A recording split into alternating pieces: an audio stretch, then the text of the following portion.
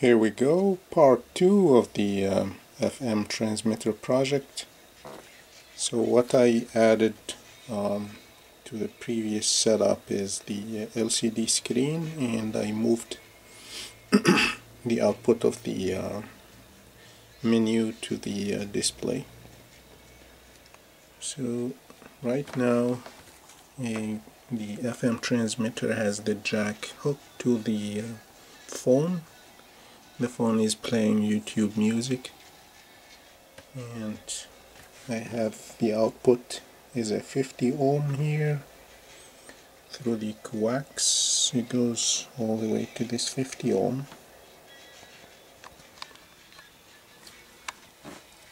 And we can see that it's on the oscilloscope that it's outputting at 97.1 frequency, stabilized with the PLL chip here that uses this crystal for accurate stabilization, because oscillators will drift without a locked loop, phase locked loop, to stabilize the VCO. Now here you can hear the FM radio on this phone. I have the FM chip which is set on 97.1, and it can listen to it. Right now there is no antenna, so it's actually because I'm near the transmitter, it's picking up the signal.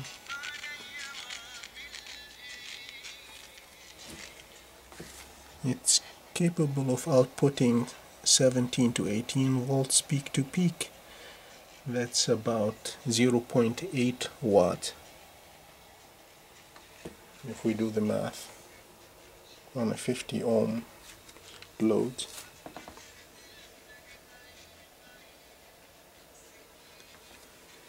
So here now we can show how it actually works. So you can change the frequency, select which number to change, increment. We can select that. Now we can set the frequency. We can start pressing and it will decrease or increase the frequency.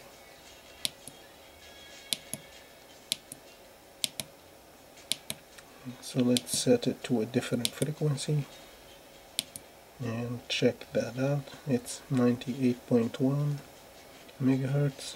If we press this button, it's going to save it, and it's going to tell the Arduino Nano to serially communicate that, transfer the information to control this chip to change the frequency of the VCO.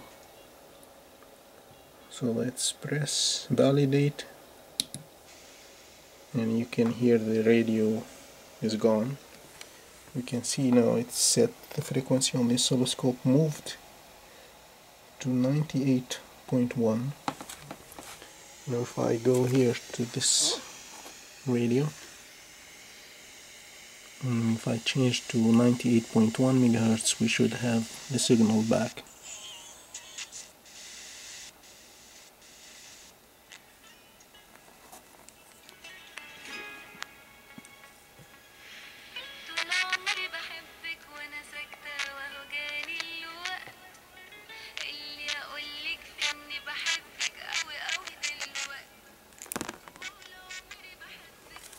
I guess I can show a little bit about the software,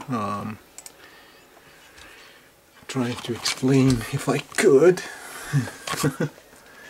It's a bit involved, that's why I don't know if it's a... So I developed a PLL controller, which is the library for actually communicating with the SAA1057 Philips PLL FM tuner. This library I wrote myself. There is no library anywhere that's open source you can use for this, for the Arduino. And then developed the menu library here. And the menu so far is just those 3 buttons menu, which has basically this menu class in the namespace FM transmitter.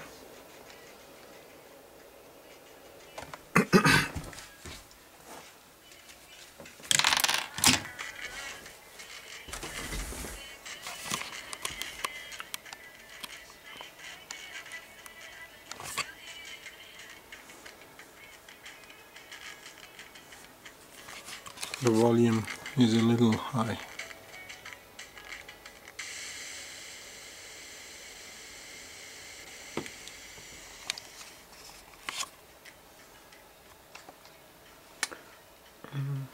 Okay.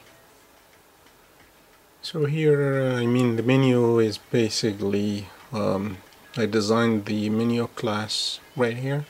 The code is written in C++ because the Arduino uses C++.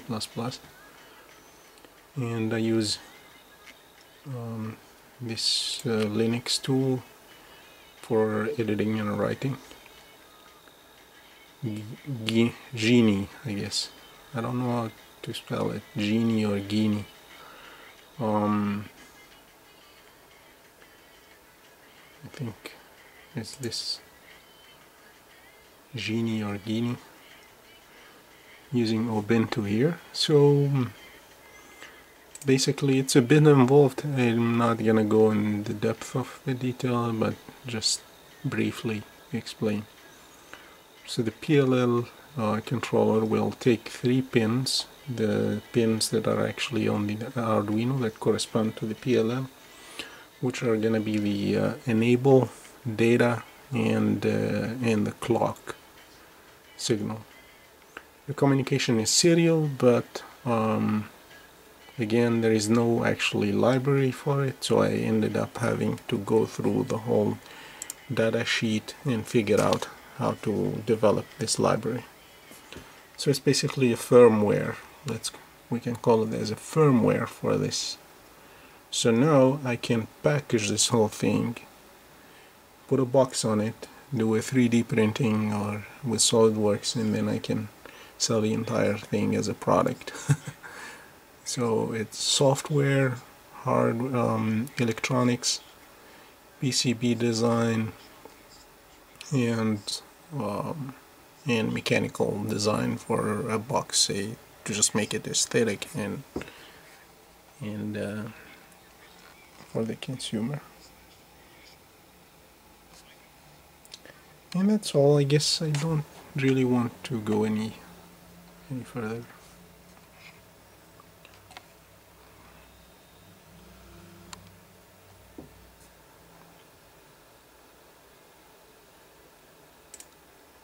But just so that you can appreciate the code.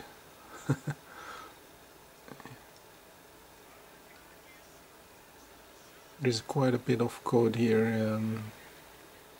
These are low level really, and then preparing this. So it's just basically the chip has a register, a latch register that has to be programmed through a serial communication. You have 3 pins, you have to program them, and you have to follow the data sheet how they have to be how the signals have to be passed. And the timings, you have to get the timing accurate, and that's all. The data sheet is pretty good. Anyways, that's it.